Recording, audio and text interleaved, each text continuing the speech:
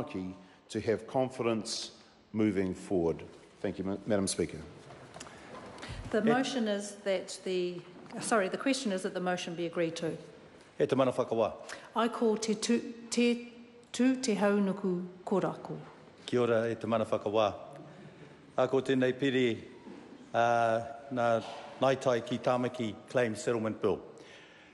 Nō reira e tuku mihi ki ngā uri o hui kaiwaka o tarau o te irirangi. O ngā tūpuna katoa o Ngāi Tai e noho ana koutou ki te whenua tapu, tau whenua, ātāhua hoki ki Maratai, tū mai te whare e nunu mā runga o te marae o Umapuhia. Nō reira e koutou rā o ngā rakatira o te iwi o Ngāi Tai ki Tāmaki, nā mihi, nā mihi, nā mihi. E te mana whakawa, we are now at the working end of the treaty settlement process for Ngāi Tai ki Tāmaki. And I had the privilege, actually, when I was chairing the Māori Affairs Select Committee, as we considered the settlement for Ngāi Tai. And I also have the privilege to remain a member of that committee with the change of government. And on that note, I'd like to acknowledge our chair of the Māori Affairs Select Committee, Reno Terikatani, for his chairmanship of our committee, and also to acknowledge the former Minister of Treaty of Waitangi Negotiations, the Honourable Christopher Finlayson, who has been very much at the forefront of so many of these settlements. E te mana whakawa, it indeed was a privilege to sit at the Select Committee hearings as we worked through the settlement with Ngāi Tai ki Tāmaki. And just to reiterate again, particularly because the previous speaker, the Honourable Calvin Davis, actually gave us very much an overview of the journey of this particular settlement. And I want to actually just put some more context into what he was actually saying. So, first of all, yes, we did. We received and considered 13 submissions, and as well as hearing oral evidence from 6 submitters at the hearings in Tāmaki Makaurau and also Te Whanganui Atara. Now, there are a number of sort of critical features to this settlement that came up during the submission process. And the first one, and it's so often the case in treaty settlements, and that is actually around overlapping claims.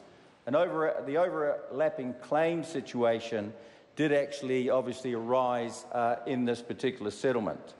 Ngāti Wai is concerned really that the settlements to Ngāi Tai ki Tāmaki that fall within their shared area of interest may impact on Ngāti Wai discussions with the Crown at future dates.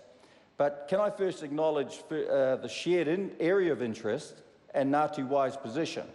Because having had to deal with overlapping claims, we know them so well, even within our own iwi of Kaitahu, but I'm well aware of the concerns that arise and the impact actually, the real impact on actual relationships.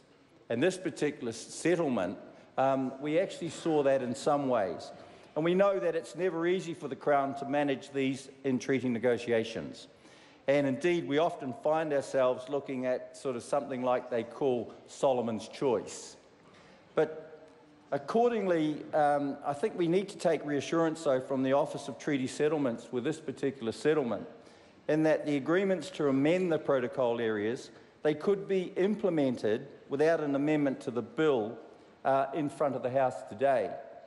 And so, can I also possibly suggest, humbly, that Ngāi Tai ki Tāmaki and Ngāti Wai share a history, they share a history of whakapapa that sees them in a really strong position to establish protocols amongst themselves that may not actually require the Crown.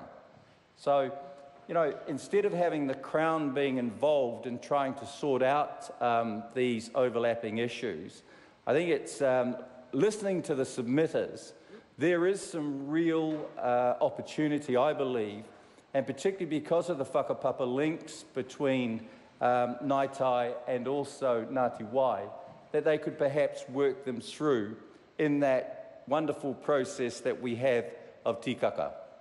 So the next part of it I want to come to, so we have overlapping claims, which was an issue that came up. The next one is around the commercial redress. And the commercial redress has been sort of there's been quite a bit of concern from Ngāi Tai ki Tāmaki. And, you know, we've had to consider a claim for damages from the Crown as a consequence of the 2-year gap. So there's been a 2-year gap, actually, between the signing of the deed of settlement and then the introduction of this bill into the House in August 2017. But what should be noted is that the value of the DSP sale and the leaseback and the RFR properties has actually exceeded the settlement quantum. And in doing that, you know, that excess there sort of cuts through the settlement since day one.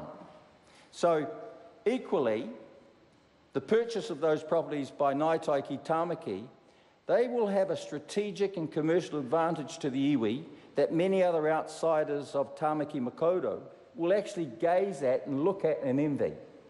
So Ngāi Tai then have already shown themselves to be really astute commercial operators. We've actually seen that, and I have no doubt that they will actually have the potential as JV partners at their doorstep, looking to assist the iwi in realising the opportunities that they have before. And no doubt the advance, because there's been an advance actually on this particular settlement of 5.5 million of settlement funds, which will have been put to good commercial use, which we know, and then also offset any rise in the capital value. So, delivering the financial returns that should then offset the rise in the capital values of the commercial redress properties, and that's pretty much relatively speaking. Equally, I'm mindful of the music point, or as it's called now, te naupata. And as there is actually a big opportunity there as well. So this is an interesting offer that has been accepted by Ngāi Tai ki Tāmaki in its settlement package, and I acknowledge that there is this thing that always comes up again in treaty settlements, and it's called perpetual leases. And so these perpetual leases, you know, they really do present a challenge to all iwi, not just Ngāi Tai ki Tāmaki, but all iwi. So these the perpetual leases that have been the bane of many iwi, as I said, Ngāi Tai ki Tāmaki is no different. So I have no doubt that Ngāi Tai will have a plan as to how to work with the leaseholder to realise the full value of the opportunity they have before them. So when we look then at the Homestead Drive property on Mongarei, that's very, very challenging, as we know. But Ngāi Tai ki Tāmaki acknowledge its whakawhanoka links to the Maru Tuahu Collective and broadly works within them. So in looking at that particular issue, and then also the concerns that have been raised around the quantum itself. Now, we know in treaty settlements, you know, looking through the history of treaty settlements, iwi would never ever receive the full compensation that they actually should get. It's more cents in the dollars as opposed to dollars. And this particular claim, I want to also note, is no exception either. So what we need to acknowledge too is that at this settlement is not the end, but the beginning of this iwi. And it's been a very, very long road. Overlapping claims, there has been commercial quantums, perpetual leases.